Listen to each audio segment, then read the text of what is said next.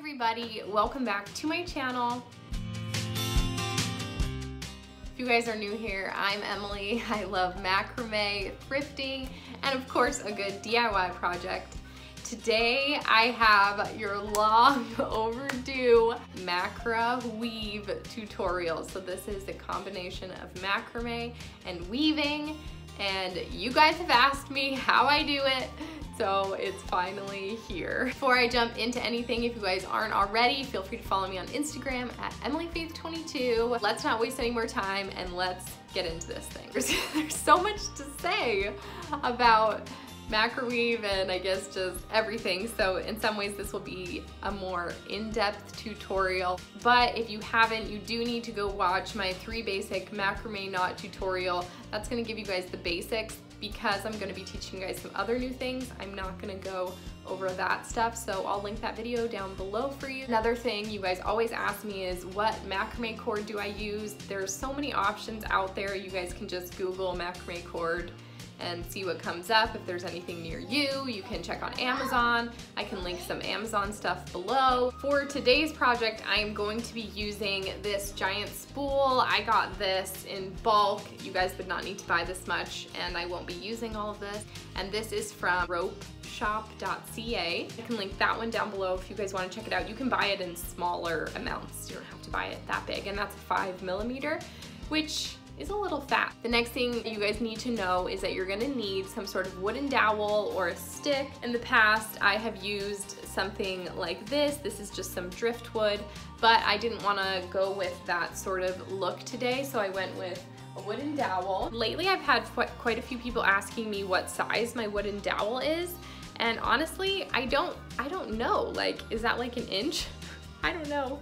It's the size of my thumb pretty much. You definitely don't pick one that's like wobbly. This one's like really sturdy, so if one is like super skinny, you'll know because it'll be wobbly. So anyways, just pick out, it can be whatever size you want, thicker, just maybe not super thin. And I didn't measure, but my guess would be that that wooden dowel is probably just shy of 2 feet, or maybe right around 2 feet long. I think we're ready to begin the fun part. You guys are going to cut 18 strings, and they're each going to be right around 11 feet. Then you're going to fold them in half and loop them on to the wooden dowel. This is just a clothing rack for anyone wondering, and I just have these hooks. If you don't have that, you can just tie a string to it and like tack it to the wall or something like that. For this project, you are also going to need some yarn.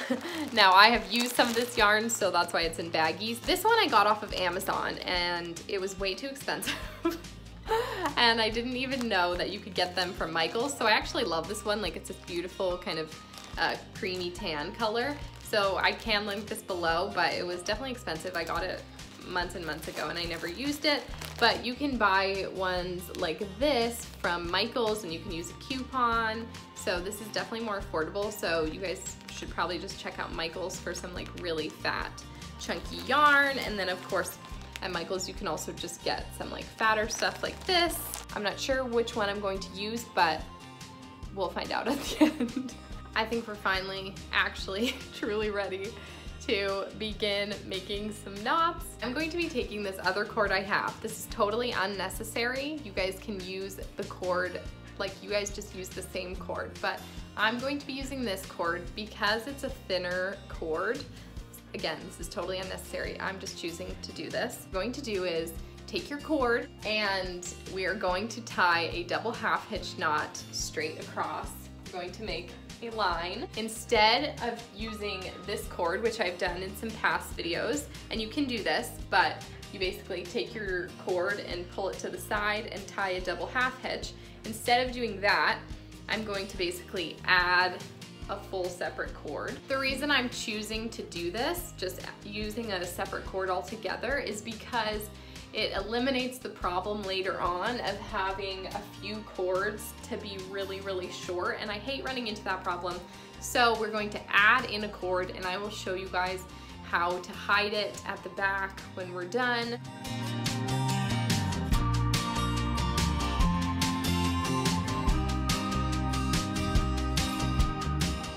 once you have your full line straight here of the double half hitch, we do have this extra string hanging over because obviously we added in this piece of string. So how we hide that at the back is you are going to need some tape. Mine's clearly almost gone. And I like to tape off my ends. I wrapped some tape around it. I choose this one because it's obviously the same color, but you can use washi tape or whatever. And then I'm going to cut it. So I've gone ahead and flipped my wooden dowel over to the back. So this is what it looks like from the back, and I have taped both sides and cut them short. So what you're going to do, actually this is pretty short. You guys might want to leave them a little longer. I didn't even really look. What you're going to do is skip over this first little loop, but go to the second one, and we're going to tuck it under. The same thing on this side. You skip this, but we're going to tuck it under this one. That's what it will look like. It's looped at the back, just like that, right through. When you flip it back around, it should look like this. Your strings are hidden at the back. We're going to do some square knots right up at the top. You guys should know how to do your square knots if you're watching this video. So let's get going with those. I do want to do 3 rows of square knots, and to do another row, you guys know that we leave out the 2 strings on the end and combine our groupings of square knots, and then we are going to go ahead and do a 3rd row.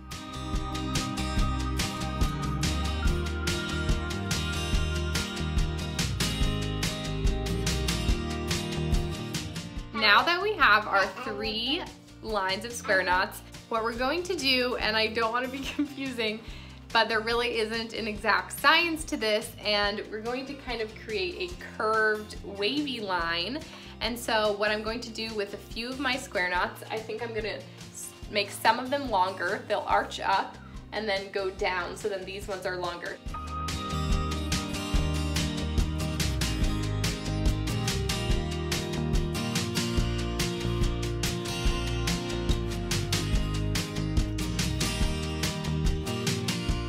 That's all I ended up doing. I added these square knots and these 2 right here. And again, it doesn't need to be an exact science. We're just kind of going to create a curved line. Let's grab another spare piece of cord, and we are going to create another line of our double half hitch, just like we did up top, only this time we are going to curve it to the shape of our square knots. So it's going to be a curved line.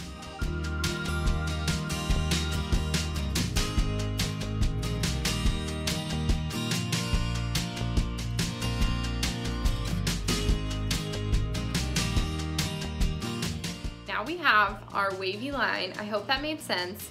And if you guys want, you can skip the part where you make it wavy. It's totally fine to have a straight across line. It'll still work perfectly. So if you guys are like, this wavy thing is so confusing, don't do it. Just keep it straight across line with the 3 rows of square knots, and it'll totally still turn out. I do need to go and tuck in my cord, so I'm not going to show you guys that again, because it's the same process every time. Next, what I'm going to do is add another row of double half hitch and leave these empty, because once we complete our full macrame design is when we go back and add in our weaving.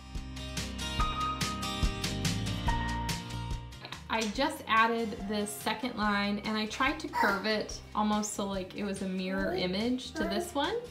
I'm just going to tuck these at the back. Now I'm going to add another string, and I'm just gonna pick a spot, maybe just making sure that I could still do groupings of 4. So here we go, we'll pick right here.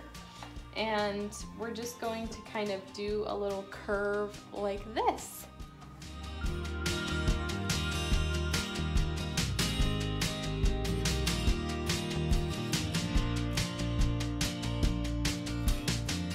Now that we've finished this little thing, we do tuck in our strings. So it just tucks in right to that second one, just as if it was on the end. That'll tuck right back there, and the same on the end. Now what I'm going to do is do some more square knots, but I'm gonna start them over here and kind of I'm not sure, but kind of do them like across like this. So I guess we'll just watch together.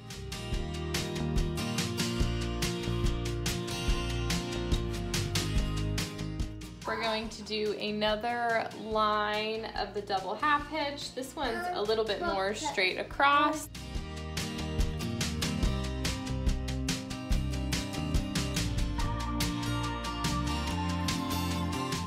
Going to add another sort of line across. Again, I might create a little bit of imperfection in it to kind of mirror this one. Just finished up that next line, and what we're gonna do is make one tiny little kind of slit peekaboo, kind of like this one, but right here, just a little one. And then we're gonna do square knots and one final straight line. So when you do the little slits, make sure that you work in the groupings of 4 so that it doesn't get messed up over here. So I'm just taking 2 groupings of 4 and starting on this side with my double half hitch.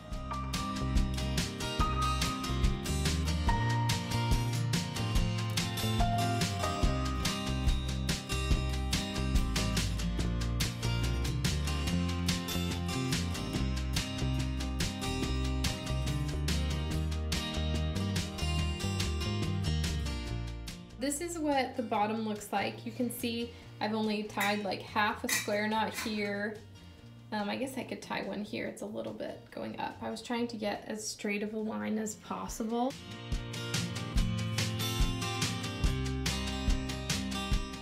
Now that we have fully finished our macrame design, all I need to do, and I'll wait till the end, is cut off the bottom. This is the part where we begin weaving. Now, I just wanted to preface this with a few things.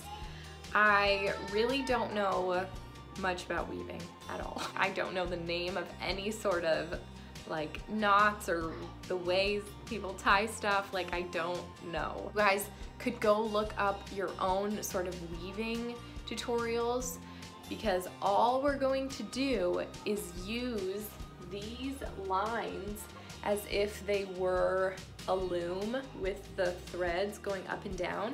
So anywhere where there's a gap like this, we can weave in between. So that's why I said earlier that it doesn't matter if it's curvy or straight across. You could have just done nice straight across lines and it would be the same. You can weave anywhere where you have gaps like this. What we're gonna start with is this big bundle of yarn that I got on Amazon, but again, Michael's is probably gonna be your best bet, but I can link this down below. And what I like to do is cut off a good amount, but you do need to like cut off a chunk. So I'm like, this is what I got. And what I did was tape my ends, because this stuff is super, super fragile. So if you pull it too hard, it rips, all that. So I like to tape my ends. It's just easier to work with that way. So we're gonna start up here. And this one kind of looks like a braid. So we're just gonna call it like a braid weaving. And I'm sure people are gonna comment below what it's actually called, and that's good. First thing we do, we're gonna work with groups of 2, is put an end piece through, put it down to the side like this, down to the side. Then we loop this over the top, and we're gonna take our next 2 strings and loop this entire bundle behind and through it.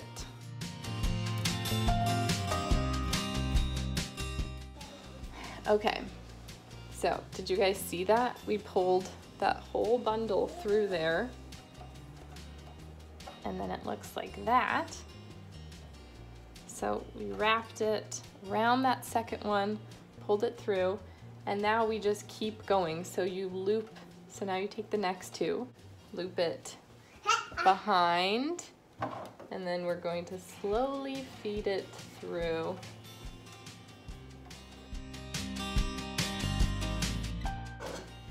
Okay, and then it will start to get to the end, and it'll look like this where it's going that way. You just loop it to the other side.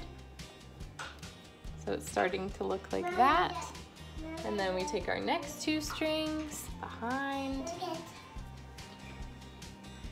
pull it this way.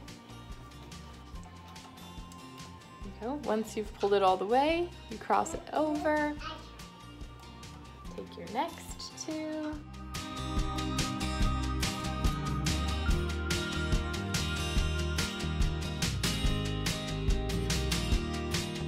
Once you get to the end, we have our 2 strings left. We do our last one the same. Tuck it behind, pull it through.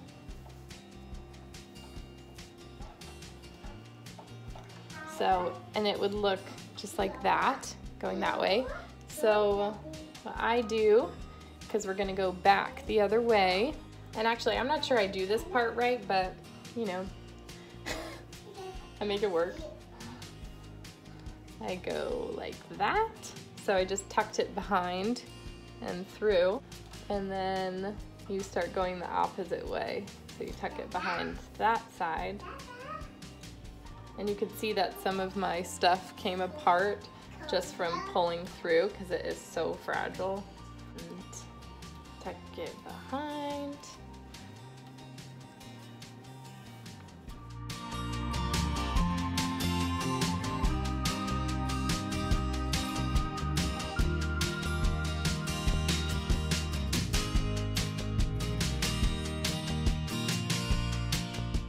Apparently I got really lucky this time and measured my yarn like perfectly, and I actually didn't measure. I don't know how to measure that much. So what happens if you run out is all you do is add more, and I tape it, and then I kind of like put it at the back and then just pull the new pieces through. So that might happen to me later and I can show you guys then. But to finish this off, we are going to tuck it behind the last one and down through. I barely had enough, but I think I can make it work. And then this one, I'm also gonna put it at the back. So what we do is, you can see right here is the one, and I just like to take a piece of tape, and you can literally like pick one of these things, maybe right here, and like tuck it into it. I guess I don't need this piece of tape. So I tuck it behind it. So there's one, and here's that end piece. I might bring it up here and tuck it behind this one or something. And then it's all secured. That is what it looks like, and you can see it definitely kind of looks like a braid. I think what I'm going to do is take this yarn that I have. It's more of like a normal size yarn, except it's a little thicker still, so it's not as thin as some. We'll start with this much. What I'm gonna do is fill in this area. We're not gonna be using the same technique. This technique is much easier. Okay, so I taped off my ends, and now all you do, you know what, I might start on this side because it's gonna be a little easier. You basically weave in and out, like simply like that. So this is like a very typical like back and forth, if that makes sense. And I do pull all the way through as I go, otherwise it gets harder and harder to pull the string through. Just go back and forth, and we'll probably go up at this top part one time, and then we'll skip it at the back the next time. And then what I like to do is slightly pull everything out a little bit. And we just weave our way back. And like this area is really basically full already, so if we want, I can just come in the next spot that it's not full, like that it needs it, because right there is fine. So I kind of can start right here, if that makes sense. And now you're gonna go opposite. So I went behind this string, or I went behind this string. Now when I poked it through, I'm going to go over that string and pulling it through. There's multiple ways to do this. One way that I kind of do sometimes is like take a section like this and just weave this section fully, and then I'll skip over and weave this section full. Okay, now that I filled up this spot, what I'm gonna do is just put it behind and not weave until I poke through right here. And then I can just, and that's okay, there'll just be like a tighter string at the back. And then you can just, oh wait, so poke through right here. So just make sure that wherever you poke through, it's like the opposite way of whatever was done last. So I finished, and you can see I just have these spare pieces, so I am just going to kind of weave them in here. This is that loose string I was talking about earlier. But yeah, so you just kind of tuck them behind stuff, hide it. I could even hide it down here. Here is what the top looks like, all finished. Thought about putting this one right here. I went in and added this chunky yarn with the same sort of knot I did up there. It just looks a little different because it was such a little skinny spot.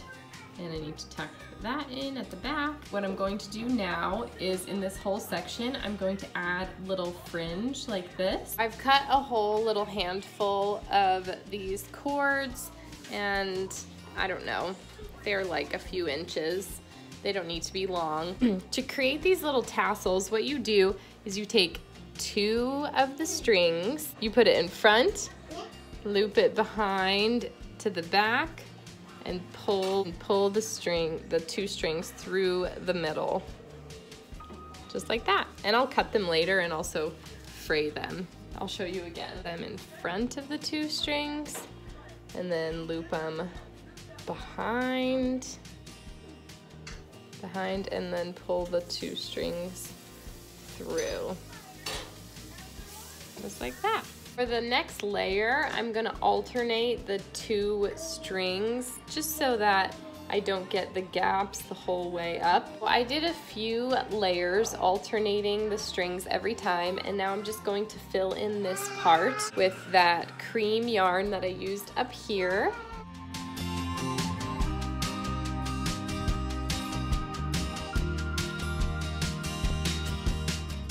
To finish off, I am going to take this string, which is the one I used up here and here, and fill in this entire section. I just wanted to keep it minimal since I have like this going on, and this going on. I thought I'd just keep that section pretty minimal. You guys can see right here, I ran out of cord. All you do if this happens is get some more cord.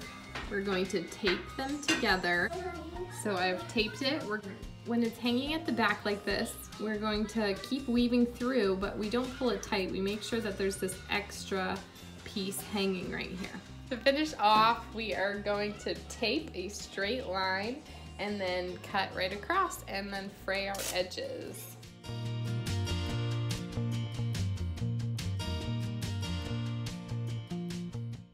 I decided to create a slight V, so we're gonna try cutting it. I just wanted to show you guys what the back looks like. So I have like a piece tucked in here, I have a knot tied here, got this string, which I don't have to leave like that, but it doesn't bother me. I guess I could like cut it and tuck it, but it's fine. I have some pieces hidden here. So yeah, I'm just gonna, I have that tucked in, that tucked in. So that's what it looks like if anybody's wondering.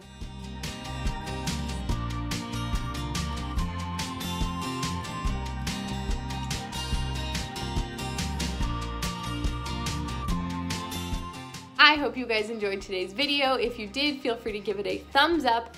As always, you guys can subscribe. Thumbs up, yeah. For more of my everyday life, feel free to follow me on Instagram at EmilyFaith22. I hope you guys have a great day, and I will see you next time. Bye. Bye.